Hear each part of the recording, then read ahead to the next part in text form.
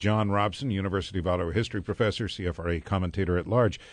Where are we going with all of this? I'm irritated in Ottawa from all the green and white Francophone flags that are going up with no Canadian flag next to them. I think it's rude. I think it's provocative, and there are more and more of them. I think we're going to have more and more difficulties on the language front. What is your comment? Because I feel as though I'm the only one irritated by this, on the green and white Francophone flags that are now propping up all over Ottawa at official buildings where there is Ontario government funding for the Francophone community, and this is a declaration of their pride in being Francophones, and no presence of a Canadian flag or an Ontario flag.